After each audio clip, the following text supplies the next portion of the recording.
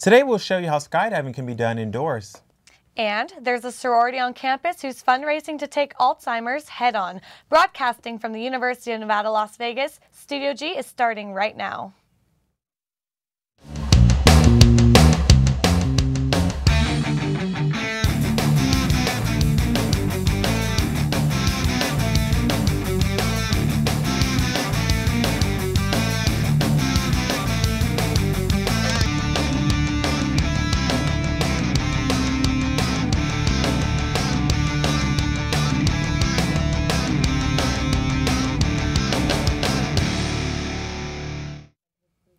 Welcome to Studio G. I'm Deshella Balogan. And I'm Sarah Shelton. After hearing about cancerous meat last week, meat continues to get a bad reputation. Over 167,000 pounds of ground meat is being recalled for possible E. coli contamination. The major meatpacking company based in Omaha, Nebraska, All American Meats, failed the USDA E. coli test. The USDA encourages consumers who have purchased the meat to not eat it, either throw it away or return it to the original store it was purchased from. The Nevada Treasurer's Office has started prepaid college enrollment. The program allows families to pay for the tuition of Nevada universities in advance. As a result, they are not affected by tuition hikes. Once they pay for the credits, they don't need to pay any extra money if the university decides to raise the cost of tuition. Families will be able to pay in large quantities or regular intervals. This program can comfort families who are concerned with getting their children into a university without financial burdens. New York City's 45-year-old marathon had its biggest turnout last weekend, and Sarah Shelton was there in New York during the action. The New York City Marathon takes place every year with thousands of runners from across the world. Everyone has a different story for why they race, but the support from the runners' families and friends could be seen from Central Park to York Avenue, where I spoke to one family who was out supporting their wife and mother. What are you doing here at the race? You're watching Mom? Justin has supported his wife in the race since he met her and is happy with the turnout. How often is the race held? Every year. So every year the race is held, and how many people participate, do you know? I think this was over 50,000. I think 56,000 or something was the number I heard. So supposed to be the biggest one ever. The race was created by Fred LeBow in 1970, and just before the 21st anniversary, Fred was diagnosed with cancer. This led many people to join the race and support runners who have a disability or illness and are running to help and spread awareness for different causes. I'm here because my grandmother is running. She's 74, so she should be here soon, and we'll be here to cheer her on in Fred's team. Runners pass through all parts of the city, including over Queensboro Bridge and through neighborhoods. No matter the weather, the event always shows great community spirit. For Studio G, I'm Sarah Shelton. This year, the race had a record number of finishers, topping last year's total of 50,000. Proceeds from race entries and donations go towards charities partnered with the TCS New York City Marathon. If you didn't know, homecoming is this week, and there's been events happening around campus. Jordan Lorenzo was there for yesterday's homecoming activities. I'm here at Northfield for Rebel Fest for UNLV's homecoming. We'll win with the rivals of UNLV. It's also about the rivalry between those who participate in Greek life. I talked to one sorority that enjoys the friendly competition. Alpha Gamma Delta. Alpha Gamma Delta. We're so much awesome. fun. Yeah, our game Come really play. fun. We've been working on this for a few weeks. Our theme for homecoming is SpongeBob. They have competitions going on every day this week, all the way up until Saturday. But today, they had to just make carnival games and then bring it out, bring prizes for people to play, just to kind of bring the whole campus together and play and just enjoy the day. When they win, everyone gets to go on the field at halftime on Saturday during the football game, and then whoever wins gets presented their trophy. Homecoming is a really big tradition here at UNLV, and being that a lot of people think UNLV is a commuter campus, homecoming is a really good time to kind of get that campus life feeling to it and really bring the whole campus together. The homecoming festivities continue today with more campus activities and a step show later on tonight. Take this week to get involved and show your school spirit, as well as watch it all here.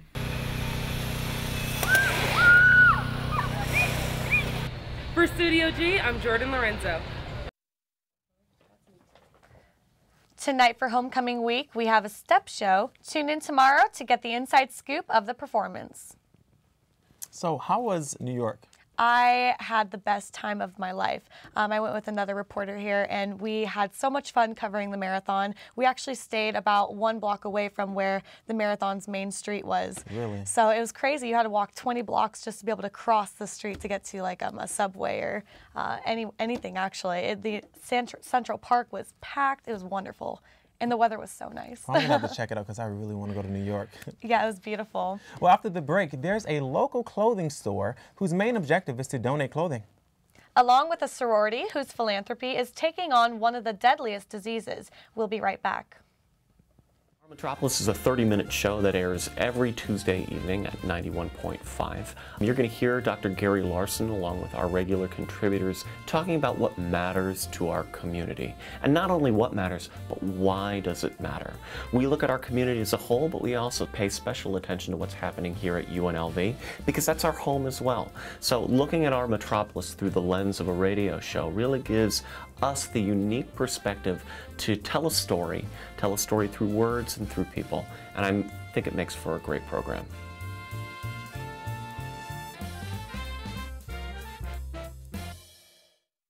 More than Music Mondays. Rap, hip-hop, R&B too. I like to play like any new upcoming music, new albums, new mixtapes. I like to open up with maybe kind of like a hype song that gives people energy. Just play any type of good music and then give people like a rundown what's going on currently in hip-hop. Just good vibes, good music. A lot of radio stations don't keep up with playing good music. So that's really the goal. This is Jalen Young on More Than Music Mondays. Check me out on the Rebel HD2. As far as Studio G, at first it looks overwhelming, and at first it looks like it's a lot of work, but I'll tell you what, it's the most beneficial class I've had at UNLV to date, without a doubt. You get to not only develop stories and work on your interviewing skills, your editing skills, and your shooting skills from a camera perspective, you get to work on all the equipment that's in the studio. So you're working on audio, you're working on directing, tech directing, you get to produce your own show. You can take a 30-minute newscast and make it your own. And that's really cool about Studio G. Like I said, a lot of it seems overwhelming at first, but it is by far the best class I've taken at UNLV since I've been here. Sigma Kappa is a sorority here at UNLV raising money to help the elderly. Reporter Sally Ann Ficarata was there to get the story. We try to do creative things every year so that we're not just always doing the same, like come buy cookies and give us money. Sigma Kappa sorority held a fundraising event this past week called Doggy Day with Sigma K. We think it's responding pretty well. Kids walking to and from class are going to drop $1 in, take a picture with their dog, with the dog. The event was geared toward raising money for Alzheimer's and Sigma K's other 4 philanthropies. All of our philanthropies are pretty important to us. Like the Alzheimer's Association is really close to a lot of our sisters' hearts. Last weekend we participated in the Alzheimer's Walk at Town Square. Gerontology kind of goes hand in hand with Alzheimer's. Inherit the Earth is something that is kind of influencing green initiatives like throughout the Earth, so we're trying to like make the Earth a cleaner place. We also donate to like the study of the brain to see like where Alzheimer's starts and how and all that stuff. So that's called gerontology, and that's something that not many people know about. For gerontology research, Sigma Kappa sends the money to an all-women staff of researchers. It's really awesome because we're not only empowering other sisters, so like other women, but we're also empowering people who are struck by this disease so that they can keep working with their family and keep living and have a good life. Sigma Kappa wants college students to be aware that Alzheimer's is a disease that not only affects older people, but younger people as well. It can happen at any age, so it's really important to start looking for a cure today so that we can save the memories that we're creating in college. We're here to have fun and we're here to make memories. We want to keep those memories. From Studio G, I'm Sally Ann Ficarata. Sororities aren't all about making friends and attending social events. They do a lot to help out the community.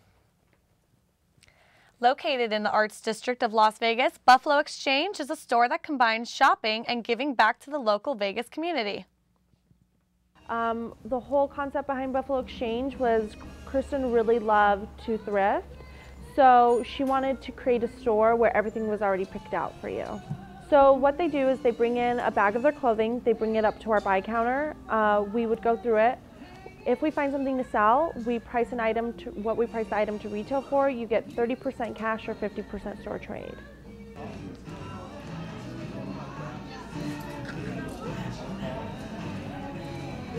stopped producing, or we stopped giving the option of them just taking a bag, and we started giving them the option of a token as well, which equals 5 cents to make a bag. So each store has 3 local nonprofit charities that you're able to donate to. And on the way out, you can donate to whichever charity you would like.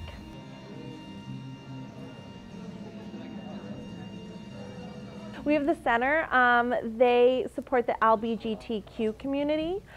We have an animal sanctuary that's a no-kill animal sanctuary where animals are taken to and they will rehabilitate and take care of them. And then Purple Wings, they help girls off of streets or poverty. We rotate them every 6 months. We pick 3 charities. Sometimes this is a staff involvement, or somebody from our management team will do some research and we will select a few that we think would be good options. When you come in and sell, if there's items that we do not take, you are able to donate them to a basket. We donate to 4 nonprofit local charities, Safe Nest, Big Brother, Big Sister, and a couple other that are involved with the homeless.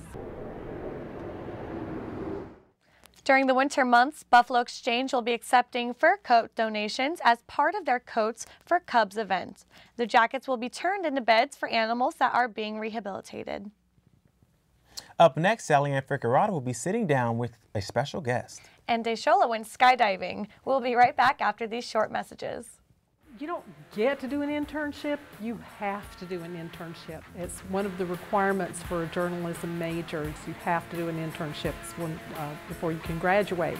Definitely having an internship as a requirement really helps push yourself out there and to just remind you that your graduation is coming up soon. You're going to have to need some work experience in your career.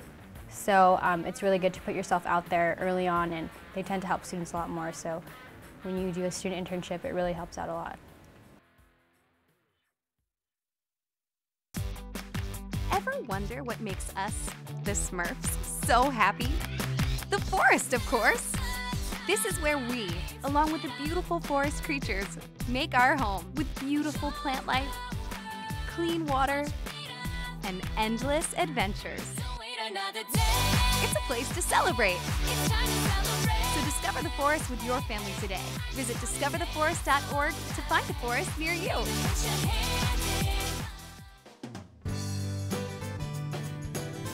Your community's farmers market. Welcoming, lively, friendly. A place where neighbors and friends come together to celebrate their community. With over 50 vendors, organic, sustainable, fresh produce are available just for you. Support and buy local at Fresh 52.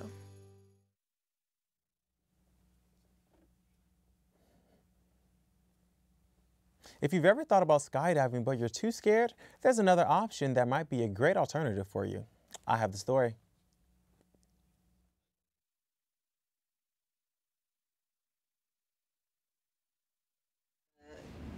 Tricked into this one.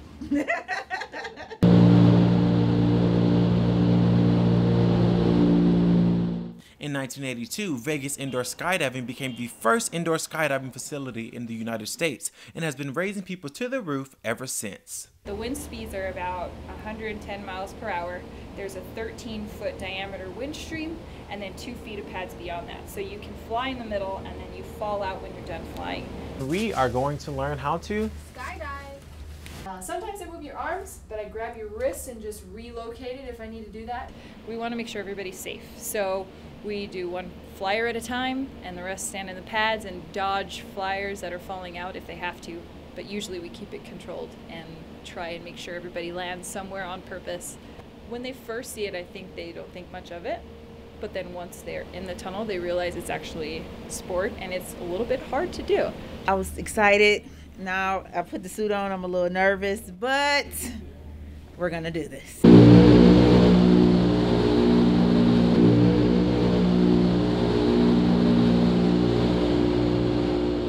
Difficult part is handling stiff flyers, I would say. Some people are a little stiffer than others. It was awesome. I'm glad I did it. At first, I thought I couldn't get the hang of it. By the end, I thought I was a pro. The air is holding you up. The air is holding you up, so it's amazing. If you can fly here and not fall out, then you're good to go for skydiving. For any other tunnel, you're proficient. As you guys can see, I just went indoor skydiving, and the most important thing I learned is to always relax. For Studio G, I'm Deshola Balogan. If you want more information, check out VegasIndoorSkydiving.com. Now over to you, Sally-Ann. Michael Goudot is a man of many trades. He's a comedy juggler who worked with Lance Burton for many years. He's an inventor, drone flying, Emmy-nominated writer who's been part of so many special projects. And here he is. Thank you for joining us today, Michael. Thank you. Thanks for having me, Sal. So, like we said, you're a juggler and you graduated from Clown College. Yeah. How does someone do that and then become a writer? How did you go from one thing to the other? You know, in order to be a successful juggler, in my opinion, you need to have a funny show. Because people get bored with juggling in about 30 seconds, right? You go, look at that, that was great, let's go do something else. And so I knew I needed jokes. So I started trying to write material that would make juggling more interesting for people to watch and for more fun for me. The juggling's always been an excuse to be on stage, so that's how I started writing. But the first real break in writing I was living in Las Vegas. I was in the Folies Bergère and then the Lance Burton show for 20 years. And Penn and Teller, who were friends of mine at that time, the juggling community is really small. We're all friends. So Penn and Teller were starting a show called the Sin City Spectacular, which was like a variety show, like the old Sonny and Cher show. Variety acts and musicians and actors coming on to do songs, crazy stuff. And they asked all of their Las Vegas friends to come in for a week and work on this show to talk about ideas. At the end of the week, I was having the greatest time. We were just making up crazy stuff and trying to build it and doing really fun stuff. At the end of that week, everybody else went home, and I came back and said, you know, I don't care if you pay me, I'm staying. That was smart of you. Yeah, and about a week later, they went, you know what, we are going to pay you, you can stay with us. And so I worked as a writer and a consultant on that show for 24 episodes. And then later on, when Penn and Teller got their show, and I don't know if we can say this on the air, Penn and Teller bullshit. Shit. Well, I hope Bullshit. we can say that. Well, who knows? They asked if I would be a writer on the show. And then how did you become the executive producer? Well, the first episode, we're starting taping. The executives from Showtime are there because they're worried. The show is called Bullshit and we are going to be jerks. And they go to the script and they look at it and they go, I don't know that we can say this. And they go to Penn and Teller and say, we don't know if we can say this. And they say, well, you'll have to go talk to Goudot. They hadn't told me this, but now I'm the middleman. They say, go talk to Goudot. The Showtime executive says, well, we're not just going to talk to the writer about this. And they said, oh, no. He's also the executive producer. Oh. And I went, I am? And so that meant that my job was now to argue with Showtime about what was appropriate or inappropriate for the show. So that's how I became from writer to executive producer, was just a little fluke thing. You stand in front of them so they don't yell at us. Did you enjoy being the executive producer? I or did. Were you more into the writing of it? Well, the executive producer, a lot of executive producer job is people calling you and saying, what color should the Valentine be? So, well, it's Valentine, it should be red, right? I mean, so it's a lot of that kind of thing. So the writer was a better job for me, a more enjoyable job. I spent my time with Penn and Teller working specifically on routines for the show, which is great fun because they're great guys and funny guys and very, very clear of vision. They know what they want in a show. They're great to work with. And now you also co-host a show with Penn. I do a weekly podcast now with Penn called Penn's Sunday School. How did that come to be? Penn and I did a daily show, a daily radio show for about 2 years. And because of Penn's schedule, we couldn't continue to do it every day. Penn is the busiest guy in the world. You know, Penn and Teller work on 1 million projects all the time. And so Penn wanted to cut that down to 1 day a week. And so we decided to start our own Sunday school. And do you still do a lot of the writing for that? Well, it's like this show. We chat. You know what I mean? So, you know, I sit down and we talk about what the topics are going to be for the week and then just go. That's the great part about a podcast. You know, it's nice. Yeah. Go. So then what are some new projects that you're working on right now? I actually have 2 shows that I'm writing on for the Las Vegas Strip that'll open up in January, and I don't know the rules on talking about them or not, but so I'm doing that, and I did the first season of Outdoor Nevada, a PBS show here, and that just finished. So still pretty busy. Can you talk about your book? Oh, well, the book is done. Yes, the book is Yeah. done and sold Okay, out. good. We can talk about that all you want. All right, tell us about that. I wrote the book on pancakes. The book. The book on pancakes, and it's not a book of recipes. It's a book of how to make pancake art. When my kids were little, I was always doing things to try to get them to eat, and so I wanted to make a pancake that was my son's initial. His name is Joseph. I wanted to make a J, and I messed around trying to make a J with different spoons and stuff, and it didn't really work. And I discovered that if I put the ketchup, oh, that's a new way for thing for those are pancakes. not good pancakes. If I put the batter into an empty ketchup bottle, a squeeze bottle, I could control it. And so I was able to write his name. And when I wrote out his name, you have to write up backwards first off, and then when you flip it over, it's my son's name, and he loved that and started eating the pancakes. But he was also a train nut, and so I thought, how can I draw a train? And I discovered that if you put a couple of drops of pancake batter onto the griddle and wait a minute and then put some more, when you flip it, they're different colors. Oh. You know, duh. The part that was on longer is darker.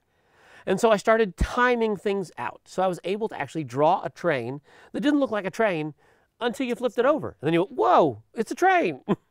Yeah. And I started getting more and more complex until I did... I think the most complicated version of that I've done was Edvard Munch's The Scream. You know, the painting of the abstract painting of the guy screaming. Yeah, that's it, exactly. Perfect. Like Exactly that. I made that in pancakes. And then I started adding food coloring to try different things, and I would do, like I have a taco platter. If you go to extremepancakes.com, you can see pictures of some of my pancakes. But the cool part was that I wrote the book. Barnes & Noble bought it, sold out in a few months. But then real artists saw what I had done to draw pancake pictures, and people have gone wild with it. And it's beautiful now. I mean, there are people doing amazing photorealism pancakes. There's an electric pancake printer now. Who would expect it, right? Who knew? And it's all based on just the ketchup bottle technology that I came up with so long ago, which is just really exciting. We're running out of time, but I want you to just very quickly before we go, you've done so many things. Is there any advice you would want to give to students or young people to follow their dreams or who want to become writers? You know what? I usually tell this to magicians or jugglers. Find a place to do as many shows as you can. And so if you wanted to be a juggler, I would say go out on the Strip in Las Vegas and start doing shows. There's no replacement for doing 1,000 shows. Just put and the yourself same out thing's there. true of writing. Sit down and write. Just write as many things as you can. Put them anywhere that you can. It's all about repetition. Thank you so much for joining us today, Mr. Goudeau. Mr. I Goudeau. appreciate it. So formal. Michael! We're friends now. All right, awesome. Thanks. All right, thank you so much. We have plenty of stories for you, from student resources to motocross. Stick around, there's more Studio G coming your way. We are member supported. KUNV 91.5, The Source. Here's why you should become a member. Become a part of the public radio family while keeping jazz alive in Southern Nevada. Every member receives a discount card to businesses and restaurants around the valley, along with a premium of KUNV branded items. Exclusive access to KUNV ticket giveaways for concerts and events. And private members-only events with prominent musicians such as Paul Taylor, Vincent Ingala, and many more. We are 91.5 The Source, and that source is you. So become a member today. I really enjoy doing my show. I love all types of rock, and that's why I'm doing Rock Through the Decades. We play the 50s all the way to today's rock music or rock bands. I want them to get the appreciation of how much rock has changed over the years and how it's still really great. You can never kill rock. I mean, rock is like the way to be, the way to go. The name of my show is Rock Through the Decades, and I am Rockin' Gemini. You can listen to this on the Rebel HD2 network. For the 4th straight year, the Red Bull GRC season will finish in our city. Eddie Vargas with the story. 7 cities and 11 races, and it all comes down to Las Vegas. For the 4th straight year, our city will wrap up the Red Bull Global Rallycross season. Yesterday, I got to see firsthand just how fast these cars really are, and I got the opportunity to speak with Colombia's first Red Bull Global Rallycross driver. I feel really awesome, really good. I have a different mentality going into this race since it's Vegas, it's the last one. This is where the championship ends, so I'm willing to give it everything that I got. At 19 years old, Alejandro Fernandez gets to race with people he looked up to his whole life. You know, there's all these other drivers and other action sports figures in the series that I really looked up to since I was young, so it's really amazing to be able to share this experience with them as well. The season finale features an all-new track design located at the Village Lot on the Strip. The track looks really cool, really fast. It has all aspects that you would want, fast corners, slow technical corners. The jump and the dirt seems really fluid and really awesome. I can't wait to get on track. Whether you like football, basketball, or baseball, nothing gets the adrenaline rushing quite like a race car. And this is how you get from 0 to 60 in less than 2 seconds. With enhanced engineering and safety features, these powerful cars produce 600 horsepower.